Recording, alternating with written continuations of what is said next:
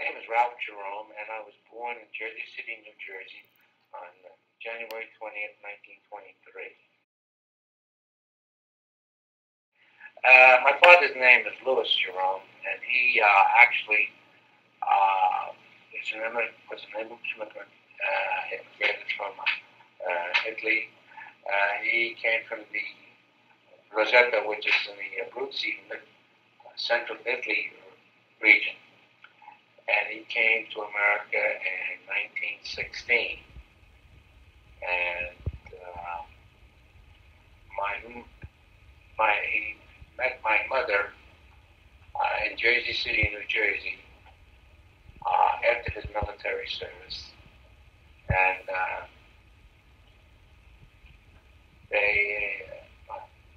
they got married, and I was born, like I said, in Jersey City in 1923. I still have two brothers and a sister, Kamal. My sister Kamal passed away just recently. Pretty much we sort of guided each other. My father was very strict about, and my mother too, were very strict about our schooling. Made sure that we get on with, then when I had to leave for service, the morning of the service, and I guess my mother goodbye, she said to me, "You be a good soldier, because as a good soldier, you'll make a good husband." And that's how I fathered my mother. And I took my grade well. I was inducted at Fort Dix, New Jersey, and then was shipped to Rutherford, Illinois. Camp Grant, Rockford, Illinois, 90 miles outside of Chicago, where I took my basic training for a medical training. We had, besides the basic training as a soldier, we had medical training on how to do first aid and how to take care of a wound, serious wound, etc. So that lasted about 3 months, and then I was assigned to the combat division, the 77th Infantry Division, and I was shipped to Camp Pickett, Virginia, which is outside of Richmond, Virginia, and there is where I was.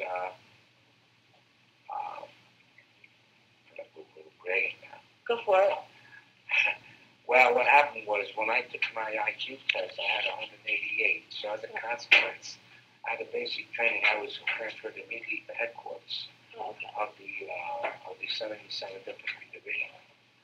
But while I was in headquarters, as smart as I was, I was able to, because I had a pass with the rails, I was able to get home quite often for free, even though I was in Virginia. So on weekends, I would take off on a Friday and come back. So I would get a pass and come back. But on one particular weekend, I had to do what they call fire duty, which was to keep the furnaces going from 12 to 8 in the morning. So I said, okay. And that would start Friday night. Sunday night. So I'd be home. I'd be back. So what happened was, I went home, and then I started out early Sunday morning, but there was a problem on the railroad now.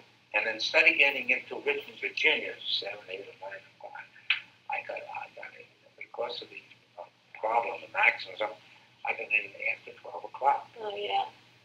So by the time I got to my barracks, the fires I was supposed to start were supposed to keep going and were starting to burn out. Oh, right. And it was winter, cold, and the fires were starting to go out.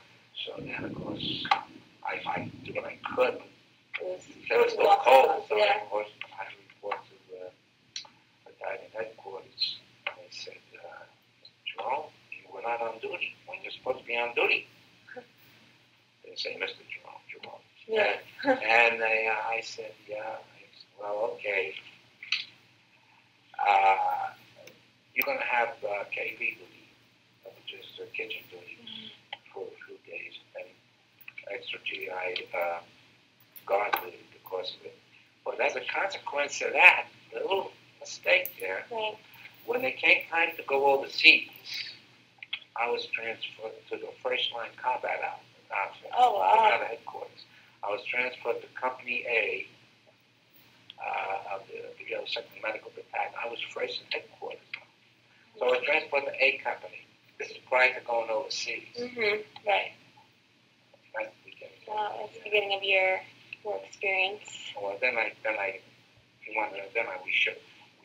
went from Kansas, Virginia by train to San Francisco. Right. At San Francisco, we boarded the Liberty ship from Hawaii. Right. And in Hawaii,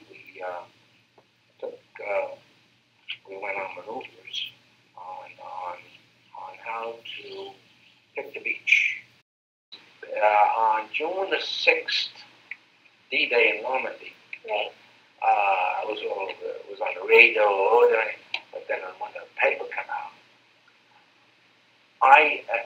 the papers were left on my desk, on my bed. Mm-hmm.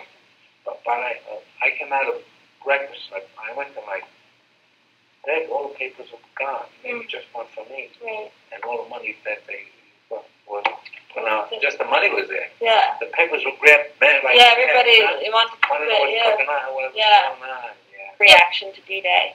Well, we were wondering how it was going to come out. We were wondering about when we were going to go.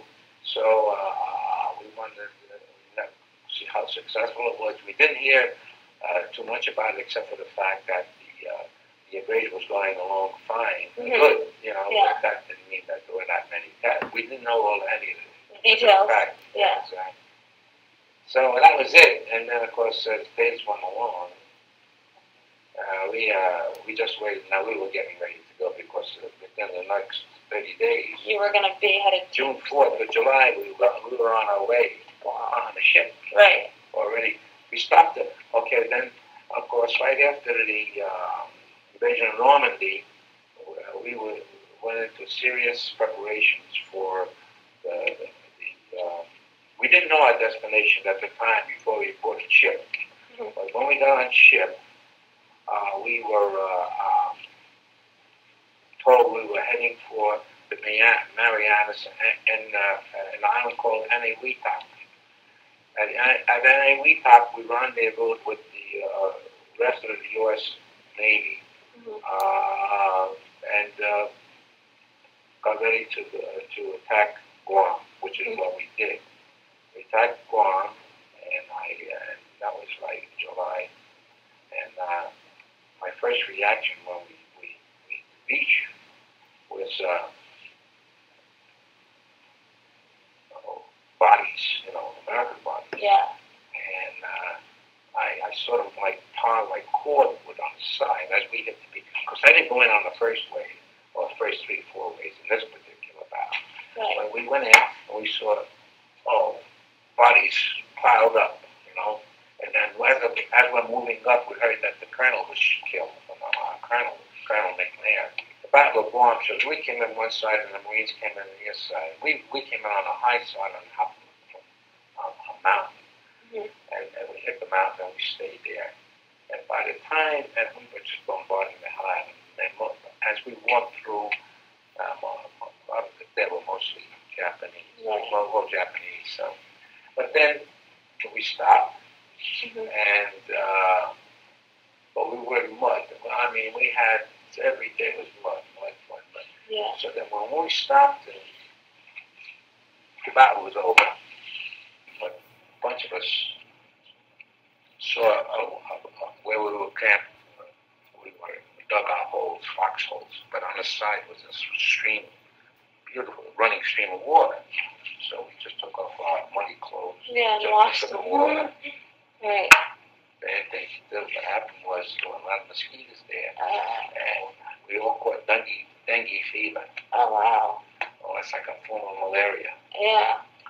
And we were taking other green tablets that made you turn yellow practically to prevent you from getting effects from it. Yeah. But anyway, we wound up, a bunch of us I had 103, 104 fever for about 4 or 5 days. And laid down. And I had a bad experience here. So I remember a fellow named Joey. And I said, "Hey, Joey, how you doing?" He says, "I'm feeling better." He said, "I'm going to be going back tomorrow." Oh, and he said, "Really?"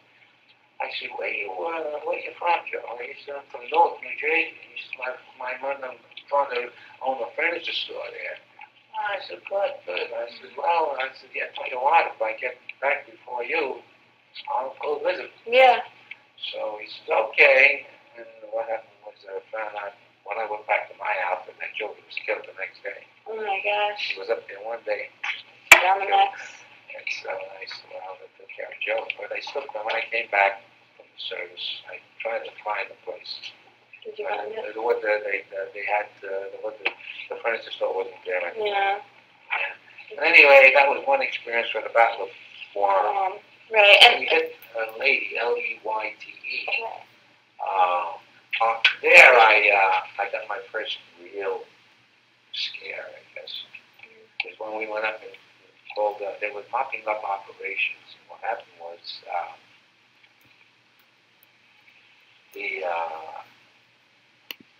I went up because I fought with the infantry and Rutherford. And I'm looking up and I hear cream. I said, "Holy shit, there was bullets going by." So I said, "Hey, soldier, keep your head down." And I said, "Oh, yeah, I know." And then pretty soon we started moving forward. And then I saw, bodies all over the place. American bodies. So they took up the wounded, and I loaded up a jeep, about 4 or 5 wounded guys. Stuff coming out of the stomach, stuff coming out of the head, all kinds of And then on top, and then I wrote what they call shotgun. And a shotgun is the driver's here. Right. I'm on the side. Yeah. And I had my gun going in case I saw anything on my way. And we shot on this road. I don't know how many miles an hour we were going, but it was a mined road. And when we got into what they call a clearing station, where it's the first possible area of treatment by doctors, was what they call a clearing station. And there's a tent there, and a doctor's there, and he does, whatever he has to do, like separating the almost dead. Like I was bringing in bodies, this soldier. He's gone. Yeah. That guy was breathing, but the blood, part of his brain was promising. It was pulsing. Yeah, oh my gosh. I put him on the side. So by the time I finished there, the dawn was starting to rain. Holy gee, I said. So I got a hold of my driver. He went crazy. He had a mental breakdown. Yeah, I can imagine. He screamed and yelled, and they took him in and they sent him back. But me, I was stuck there, and I'm looking at him. So, I took one of the stretchers. Yeah. And I threw it on the ground where I saw a lot of dead bodies. Right. I threw it down and I said, "Of course, if I got going walking around, I'm going to get shot." Yeah. Because if anything, I was moving around at night. So I went down and I threw this poncho I had over my head. I went to sleep. Amid the dead bodies. I could just say, who the hell don't bother Thinking with about dead it, bodies? yeah. But I woke up because one of the grave people, they call them the grave detail, they were picking up the dead bodies. When they picked me up, I got up, they scared the hell out of me. Oh my God. They scared the hell out of me. I said, "Sorry, this is the best place." Yeah. Okay, Father, we understand. Oh my God. So then and that's when I got my first promotion. I became a corporal. And then on the way around, Now, that detail there, and then, of course, the lady was taken, right? Right. And, of course, about 4 or 5 days later after that, MacArthur walks up, I had returned. Right. And all the pictures were taken. Right. They had 2 or 3 clouds right away. Wait a minute, now, go back. I heard that. That's right. They said the picture of him was taken very much by the American public, so he had to retake it. Yeah. What's that? MacArthur. I have returned. But But anyway, not bad. we're on Leahy now, and now we come back from combat, right? right? Right. There's a little bit of R&R. What exactly is the USO? United States organization. USO was a big thing in World War II. They entertained the boys. The entertainment division. Right. That when they entertained the troops, they called it the USO. Right. USO Entertainment. And what they did, they put on a show. I'm trying to remember. Oklahoma. Okay. Right. And then by the end of the show, it was pretty good. Oh, by the way, we had a first good meal there. We had turkey and Right. a good meal. Yeah. And then after that, for entertainment, there were some nurses now that were part of the USO, or well, they were there anyway. And they said, one of them said, I'm a fortune teller. So we all got money to be a fortune teller. So when that came my turn, I said, well, what do you want? What do you wish you want to do? Well, your future's going to be a soldier. And I said, well, I hope I live to be 75, and I have $75,000 in the bank. Here he is at the age of 84. And so she said, okay, soldier. And that was it. So, and then we boarded a ship again. Mm-hmm. But we didn't know where we were going. And we on ship again, and we were told we're going to go around and then run around the island and hit the Japanese from the back. And that's where the Battle of Omak in December 44, December 6th of 44. Right. Here's where I got hit with the piece of the rock. I got hit with. I don't remember anymore, but I got hit. I never saw it. That hit me. But anyway, because at that time my brother was on a minesweeper. Yeah. What? Just to give like a little background, your brother is My brother Louis Jerome. a couple years younger than you, and he joined the Navy. He joined the Navy, and he wound up in the Philippines too, in the Navy on a minesweeper. And he happened to be at the time of the invasion of we invaded Haiti. His ship was docked in a harbor on the island of Samar, which is another island next to. So you're pretty part of the Philippines. Close, but you never But then interacted. he didn't stay there too long. About a week or two later, he had moved up and they were cleaning out Manila Harbor for our ships to come in. Right. So you never saw him? No, I never saw him. Okay, then we went back to R&R. Okay. And R&R was at the island of Cebu. Okay. So a pretty big town. And there's where I had a pretty nice experience there. It was pretty, and that's where I got a cat's eye. I don't know if you saw the cat's eye. I think you've shown me. Yeah, the money. Yeah. Well, it was only a cat's eye at the time. Yeah. But then when I went to Japan, I had it made into a ring. Oh, okay. I had silver $half coins on me, and I gave them to a Japanese jeweler. And yeah, make the ring. And we stayed in Cebu. Mm-hmm. On Cebu. And we didn't do too much. We didn't do any of it. Of course, we were already combat trained. Yeah. We were there for R&R. And that's what we did until we got on ship again. Mm-hmm. Again, not knowing where we were going. Right. Finally, we wound up in this Battle of Okinawa, not Okinawa. They were to close the Ryukyus. The Ryukyus, which included Ayashima, Karamaretta, Okinawa. Right. And that was the prelude to the invasion of Japan. We didn't get you needed like a base closer to Japan. Right. From there you could attack the What we mainland. did was, the reason why we took Ayashima, we went into Ayashima, it wasn't too much then. I got promoted in Ayashima to staff sergeant. Well, it was called Tech 4. But the reason why we hit Ayashima was because, and the book will tell you that, there were 100 suicide boats docked on the side of the island of Ayashima. The Japanese were ready to hit the American fleet with all these 100 suicide boats going for every ship. But before they could do that, our bombers came over and blew them to pieces. And in order to prevent any of them being rebuilt or trying, that's where we hit Ayashima. Right. And at that time, then, I was pretty much like in a clearing station, they call it. And I was part of that hospital. Not a hospital, a clearing station, which is right behind the battle lines. Right, where all the wounded. Yeah. You bring all the wounded to this clearing station. Yeah. It's a clearing station because they bring them out. The clearing station. Some went to the cemetery, the graves. Yeah. And the other went to the ships. Right. So they got immediate, what they call emergency treatment. Yeah. Enough to the business. During my experience on Hiroshima,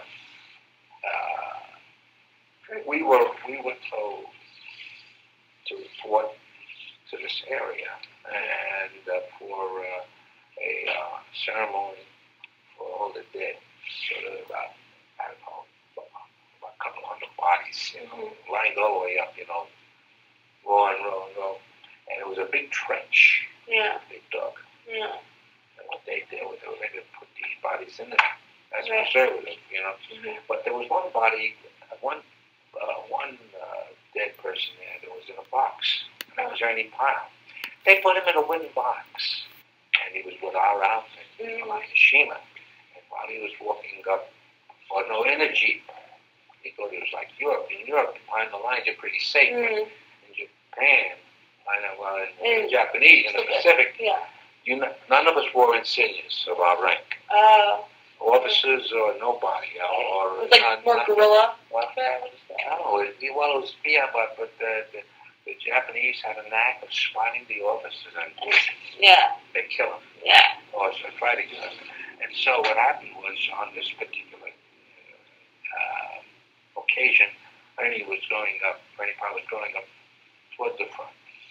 And while he was going up on this road, there was a Japanese sniper in a palm tree, high up on a palm tree, and killed him.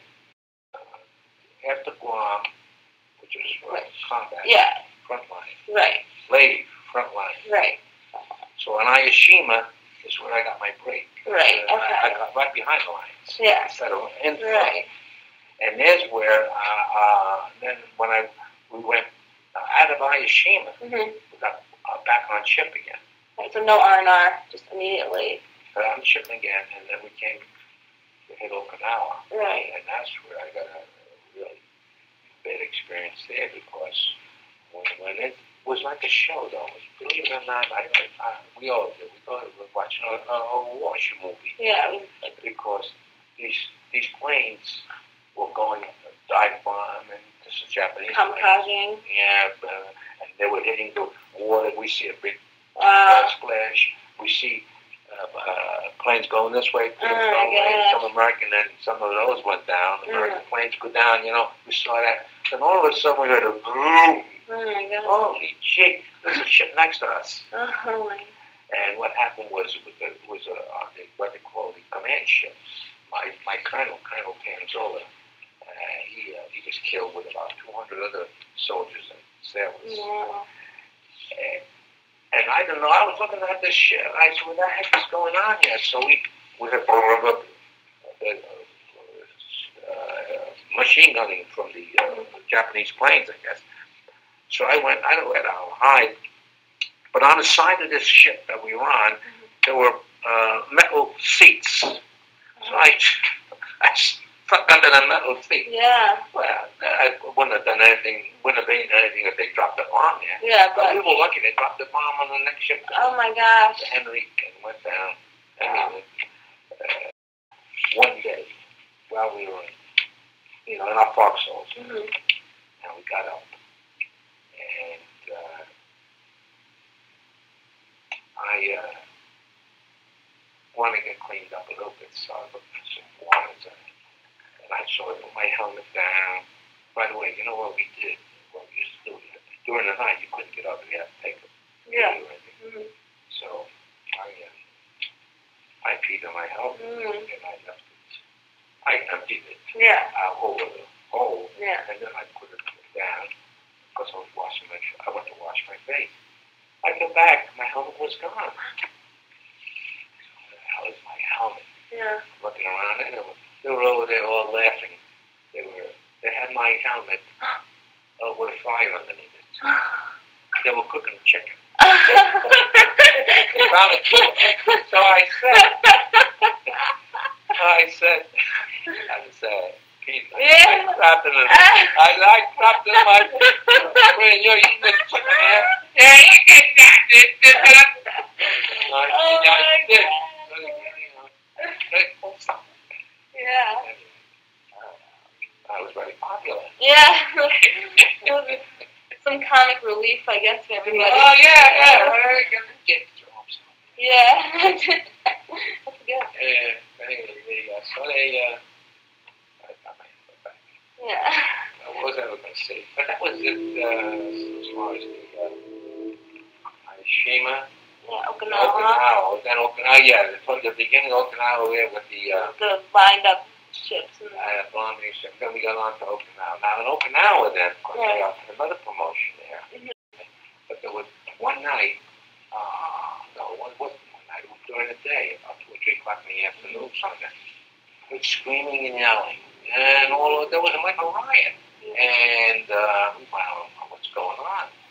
And then pretty soon the MPs are all over in there, and they come back with this one guy, and they said, he caused it. He says, the war is over. Hey, the war is over? He said, when did you hear that? I don't know. You better take him inside. So the major comes over, and he said, take a look at Jerome, bring him inside, and give him a shot of sodium pentothal. Sodium pentothal is known as the truth serum.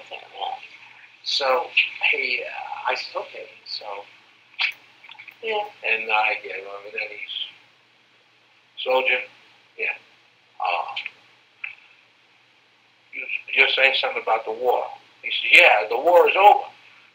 The war is over. Who told you the war is over? Yeah. God told me the war is over. God told you, because we had no cell phone. Right. Telephones and radio. This is, what, early summer? It's what? No, this was, let's see, June, July. No, the Battle of Japan came later on. Yeah. This is, this was on Okinawa. Yeah. This was during the Battle of Okinawa. Okay. And it was still raging. Yeah. Yeah.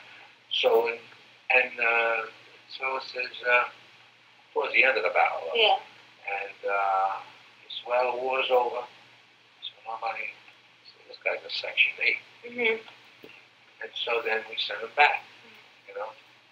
But to all intents and purposes, that night, or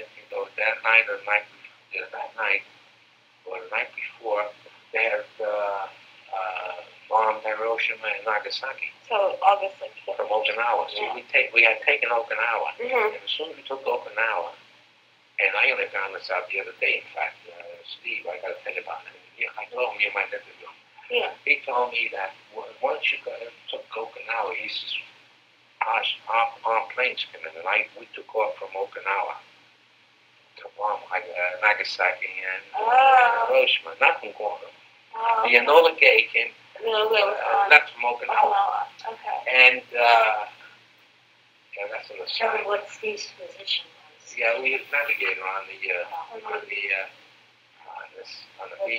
B-24. But the B-29s were the ones that, what happened was, that's an aside now, but anyway, what happened was he said they escorted the ship, the Enola Gray, up to within 50 miles of Japan. Yeah.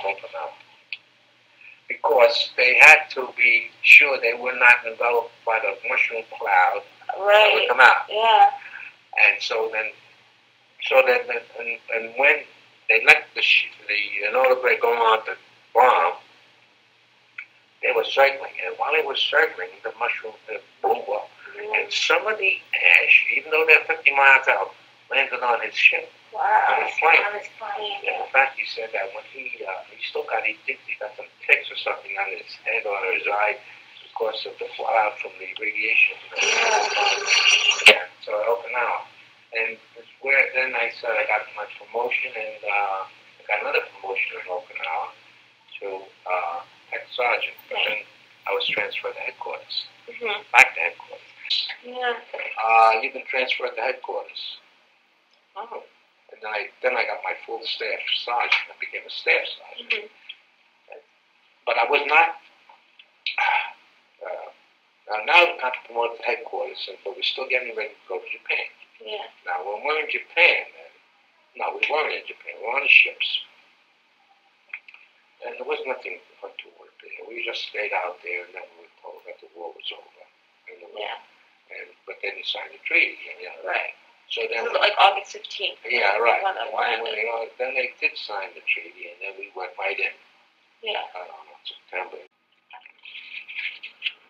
After the Battle of Okinawa, we bought a ship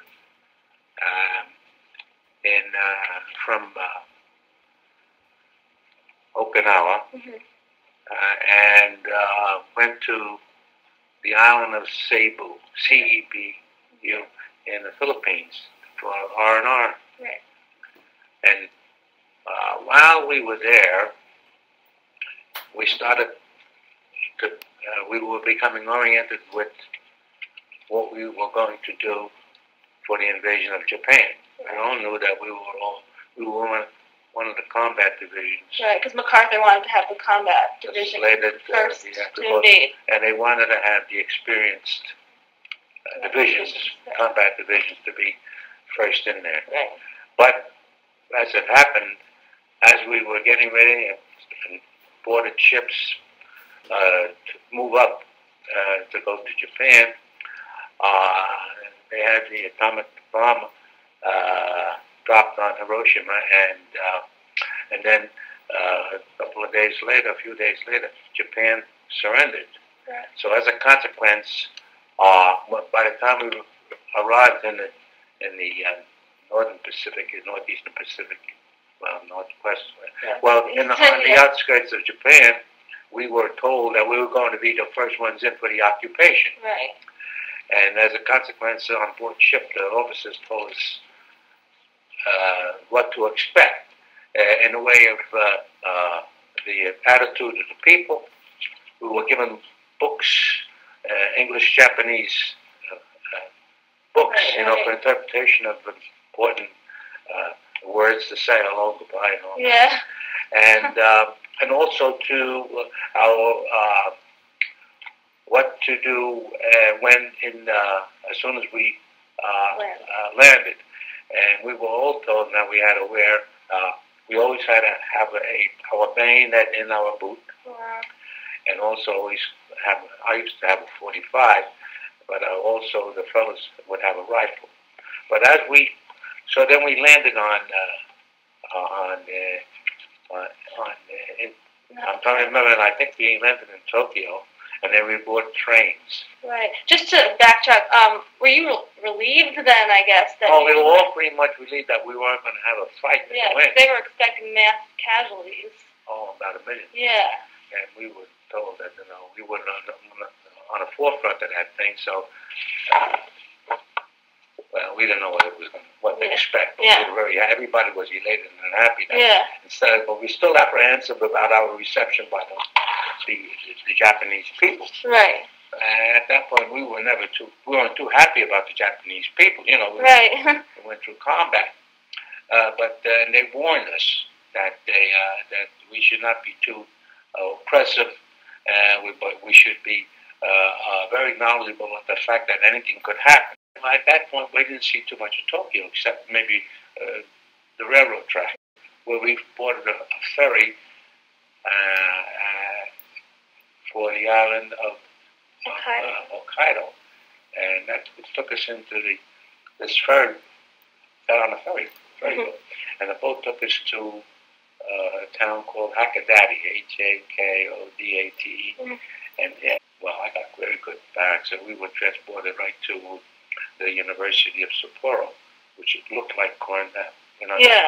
Not that I knew anything about Cornell. We saw pictures. But they said that it was modeled after Cornell University. Right.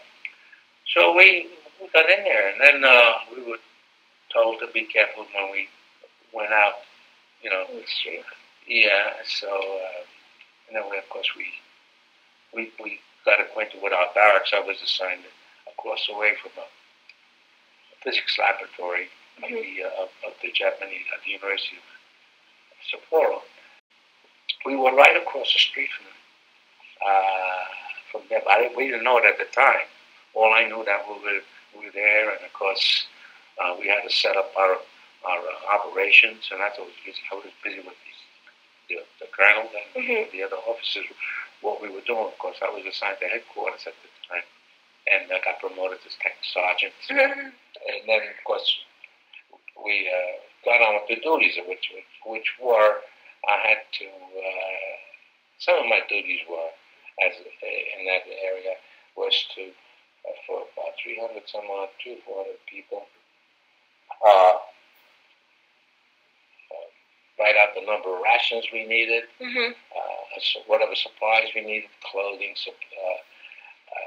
food, and then of course making reports of any incidents that were local due to various reasons, interaction with the people, which were very, very, very few.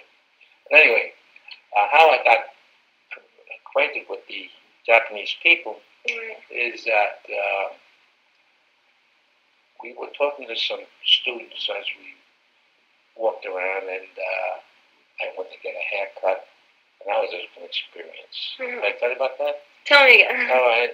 Well, I said, geez, I need a haircut, a shave, Yeah. I never see a barber shop in Haiti. Yeah. Walked in this place, looked like it was a barber shop. We walked in, and I had a buddy with me, and I had my gun, and I had my bayonet there, So he gave me a haircut, and he started to shave me. Then I started to thinking, this guy could slit my throat. Right. But I went like this, and then my gun Yeah. But everything was very good. Very cordial. Very, very cordial. Very friendly, really. Unusually cordial, the Japanese were. That he saw. And I'm not sure, did you see a lot of, physical devastation on the island that you were at? No. In fact, I was told I was asked by the colonel. I was told by the colonel, I guess, ordered by the colonel, to make a tour of the island of Hokkaido. Go in the Jeep and take a couple of fellows with me, and to observe if there were any Russians on the island. So he says, don't approach them if you see anybody. Just take down notes and observe and write down what you observed. And which is what we did. We went, he says, spent some time, so we took all day, and we drove around the island of Hokkaido, which wasn't a big island, but still. We drove with a lot of, there were expanses, you couldn't see anything, so we kept, moving. So I reported back to the colonel that there were no obvious signs of any kind of Russian activity or personnel anywhere on the island. And of course, he put that down. That was his orders from Tokyo to find out if there were any attempts by the Russians. So you're seeing the beginning of the Cold War. Well, I read later on that they were attempting to get on the island of Hokkaido and other islands to indicate that they also helped assist in the occupation of Japan, and so they wanted to be part of the negotiations because they wanted to, take possession of the Kuriles and some of the Japanese northern islands, but the United States refused. Right. And part of that process was to make sure that nothing. We didn't know it at the time, but this is why we were asked to go around and check to see if there were any Russian troops on the island of Hokkaido. But it was the only time that I had anything like that. Yeah. Yeah. First sergeant too. So now there was me and a second lieutenant and a replacement first lieutenant. But the first lieutenant was sick. And the second lieutenant was on his way home. So this colonel calls me in. He says, we have a little project. They found out from Tokyo that we all the divisions, all the outfits that have been assigned to the universities in Japan have to investigate what they were doing as far as atomic research is concerned. We were told, this is the Colonel telling me, that we were told that one of the foremost scientists working on physics is right across the way from where your room, where you're staying. He said, you can see the door from your window. I said, okay. So he said, what you got to do now? He says, take your bayonet, which I put it in your, because he knew that. He says, take your gun with you. Yeah. So I had my 45. So he said, take a buddy with you. Yeah. And I'll make an appointment to see with the physics department over there. Yeah. He says, what your instructions are, he says, just observe, see what they have. Right. And then report back to me. Mm. He says, well, don't take anything. He says, you can touch everything, but don't take anything because nothing's going to be coming out of there. Yeah. The MPs will be in to confiscate. Depending upon your report, we'll go in and take everything. What we take out. You were just assessing. I just assessed to find out the extent. So now he had called the professor. I understand that when he had called me and told me this mission, and then he called the university and he was put in touch with the professor, and the professor's fine. So the next morning I was in there with this guy, but unbeknownst to me, I didn't even know it. He had reporters in there. Oh. And I went in and I said, I didn't have too much physics. I only graduated from high school. Yeah. And I only had, if I had my science courses, if I had an hour or so of physics, it was a lot. Yeah. So, but I heard about the atomic cell, and I said, I'd like to know how you split the cell. Right. So he said, no problem. So he went on the blackboard, and he made a cell, and squeezed it together. And yeah. I still don't know what that. You see that? I've seen the pictures, but I'm still not. So and he explains to me, how he did it. And I said, well, where's your research here? So he showed me, and I saw German books in German. And I recognized the German because I had a year of German in high school. Right. And then Japanese, and all the way around, all these books all the way around. And I said, who are you working with, General? He says, and I didn't know, but he told me Heisenberg, right? Which I didn't know. At the time, yeah. So I said, Heisenberg. I said, how you spell that? Heisenberg. Okay, I put that down. Mm-hmm. That he was collaborating with Germany to create the bomb. Research the atomic bomb. Yeah. He said he was working on it. Yeah. So I said, okay, and I don't know to what extent he did. He just told me that they were working on it. So then I took all that information down, I wrote it down, I gave it to the colonel when I went back that day. The next morning, this Japanese student came over with about 4 or 5 copies of the newspaper. They were putting it in the paper. Yeah. I didn't know it. Didn't even know they were there. Yeah. And they, and of course, I never knew what the article said. Right, until Ralphie. Until Ralphie took it. Translated it. Yeah. But it didn't say I was there for. Well, it said I was there to reestablish communications with a Professor Slade, with the American physics community, with the Japanese. Right. And wow, and I was a graduate of the University of Chicago, and my friend, his name now, Herbie Itkin. Yeah. Herbie Itkin. And in fact, they wrote it down. Herbie Itkin, Itokien. You saw the transcription. Right. Anyway, but Herbie only graduated from high school in Brooklyn. But he was in there, a graduate of Cornell. So they were all. I was a graduate of MIT. Yeah. And not MIT. Chicago. Right. And the reason why I think they said Chicago is because there's where they perfected a lot of the experiments. Right. I remember reading about that. Yeah, with Enrico Fermi. Right. They brought, that's where they really broke the Manhattan Project. Right. Yeah.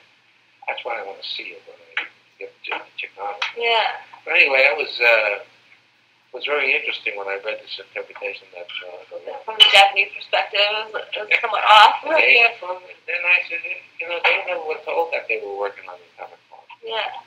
That's interesting. Because as far as social is concerned, I did meet. I heard there was some Japanese shows going on, plays, you know. So I did go to a play. Yeah. And I met a nice Japanese family. Yeah. And while we were talking, they invited me to their house. And I went there. Yeah. They're hospitable to the Americans. Very nice, yeah. very nice. And when we sat there, we had, you know, I bought stuff. Right. A lot of chocolates. I bought some food. Right. But they treated us very nice.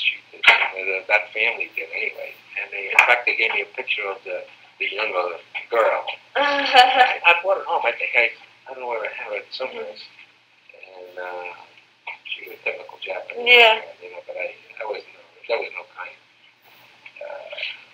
I wasn't there long enough to do anything. Yeah. There was no kind of spark. It was nothing. No spark. Well, not even that. I mean, I wasn't there. I was too busy to mess around with it. Yeah. I got was getting missions out of my ears. Yeah. While I was there, he told me to get into a Jeep, and I didn't know how to drive, by the way. Oh. At the time. Right. And who knew how to drive? Sammy Gattuso, who was another replacement. He's the one that's West Virginia now. He knew how to drive, and of course he was driving the truck for her. And he's one that was going back and forth with supplies. Yeah. From the ship, and bringing the supplies into to the battalion. But anyway, I says, Sam, I got to make a tour of the island. Yeah. And the colonel told me you got to go and see if there's any Russians on this island. Oh, yeah. That's what he did. I made a tour of the island. Right. And I made a report to the colonel. Didn't see anybody. No, and then part of that little mission, plus the mission to see the professor, the colonel wrapped up a lot of notes to give to Tokyo. And that's why he said, you got to go to, you got to get on the train and take this. So he put it in a pouch and tied it to my I mean, I didn't do it. They took the key. Yeah. No, he didn't. He didn't have it. I didn't see it. He just locked it on, handcuffed it. And he said, okay, see you. So I got on the train. So you couldn't see what was in it? I thought, yeah. But went to Hakadati with this pouch. No, Hakadati is a port. Okay. On the island of Hokkaido. And I was at Sapporo, so I took the train to Hakadati. Okay. Hakadati is where the ferry is. Which would go to the main land. And at Hakadati, as I got off the train, there was an officer, lieutenant, waiting for me. Huh. He knew I was going to be there. He was ready for you to unlock the... Well, he did. He had the key, unlocked it, and then put it on himself. Wow. That's because they're afraid to look at us. Yeah. Yeah. You have to cut your arm off, yeah. So, and then he put it on himself, and then he took off. Oh. Then I got back on the train, waited for the train to go back. In there? Oh, all the information that we gathered. Plus, so maybe some of the colonel's comments concerning everything, you know. Yeah. Conditions of the camp, conditions of the troops. Got one guy who blew himself up. He put a shot in the right. He got a Dear John letter and shot himself. Wow. You know what a Dear John? Wait, no, what's a Dear John letter? You know what a Dear John letter is? No. Well, Dear John letter is where a girl or maybe a wife home and after riding back and forth, everything else. Oh, I met somebody. And dear John, I'm married. I'm married to somebody else. That's terrible. That's or a lot of Dear John letters. Yeah. Oh yeah. Some girls didn't wait. Some girls. Yeah. Didn't know whether they're coming back or not. So they moved on. Right in the hand is worth. Okay. Now we'll talk about your return home from the war and, you know, getting acclimated into society again and returning home. So. Okay. When I went overseas, I went over on a Liberty ship, and we slept on hammocks in tears on a Liberty ship going over. Coming back, I came back on Matson Steamship Company, and I had a stateroom by myself. It was really beautiful, you know. And then of course I landed in San Francisco. And this was in late December? Yes, late December of 45. Yeah, I was on my way home. I came home and I stayed on, as I said, on the Matson lines, Smithsonian. Right. It was beautiful. And then when we landed in San Francisco, we bought a train, and I had regular coach seats and stuff laying back, I guess. But anyway, we were on the train, and I learned that we were going to arrive in our destination in the New York area, in Jersey City, New Jersey, and we were going to go through the Baltimore and Ohio Railroad yards and the Jersey Central Railroad yards where my father worked. Oh, okay. Now, my father, who at the time was a brakeman conductor in a freight yards. Right. And what happened was, I anticipated now, when we got into the yards, that I would meet my father. Mm-hmm. He didn't know about it. I was surprised. But we got in there about 3:30, 4 o'clock. You know, everybody had gone home. But I met some people that knew him, and so we'll tell him tomorrow when we see him. You know, and I said, well, okay. I said, but you know, we're going on buses now. We're boarding buses to go to Fort Dix. I said, well, probably I said I'll probably call tonight, which is what happened. And then we had to get processed, you know, at Camp Dix, Fort Dix at the time. And of course, that was very easy. We turned in our stuff, but I did. I had a Japanese rifle. I had that, some of my souvenirs, and but I also had my 45. And that's one of the things when I come home. I had my duffel bag with me, and my 45. And my mother looks at me, her eyes pop when she saw the gun. She says, oh, in Italian and in English, she said, I know I had the gun in my house. You know? I said, I don't have any bullets in the gun. So I took it off, I put it on the side. She said, no, I want to see. My whole war experience and living with a lot of people gives you a better evaluation how you compare with people in general, because your association with so many people under similar circumstances. That's one thing in the service that happens, especially in combat. You know, you're all going through the same experience, and you got 100 guys, and you compare yourself in retrospect. You know what I mean? After each combat, you know how guys are behaving and what they're doing. How they react. Yeah. So then I knew that's where I got my confidence. You get a sense of confidence in your own abilities and your own perspective of everything because of your own self-evaluation among a large group of people. So, that gave me a lot of confidence, which I had some confidence when I was cocky, I guess. But it also gave me a sense of awareness, too, of being careful. I was a little bit less careful about my own physical. I'd jump off a roof or anything. But anyway, in those days, you know, playing ball and all that. But when I got into service, I was very careful, and they taught you to be careful, especially in combat conditions, you know. But as far as my ability and perspective on how to deal with people, I learned most of that and got the confidence mostly because of my Army experience.